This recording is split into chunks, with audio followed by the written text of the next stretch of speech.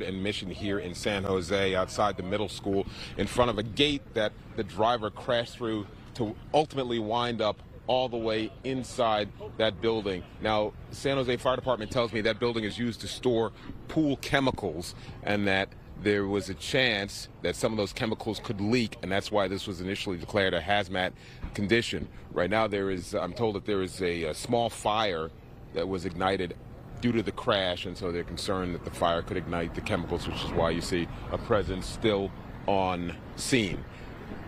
This all happened around 8:30 this morning. Now, neighbors here tell me, and this is the Hyde Park section of San Jose, neighbors tell me that a woman was driving north on North 3rd Street, and as she approached East Mission, kind of speeding, she went past a woman who yelled at her to slow down. This driver did not, crashed through the fence as we showed you, and they continued on probably maybe about 100 yards from the sidewalk through the gate and to the building, the storage area for Milwaukee Ohlone Middle School where they keep pool chemicals.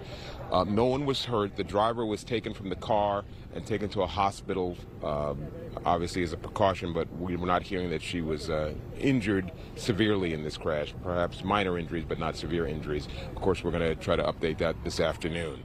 As for why she continued through the street on North 3rd and ultimately through this parking lot and into the building, anybody's guess. Obviously, police are investigating. The concern right now at noontime is that the crash ignited a small fire in a storage area for pool chemicals, and there's a concern that obviously chemicals could ignite when coming into contact with fire, so that's why we still have a scene.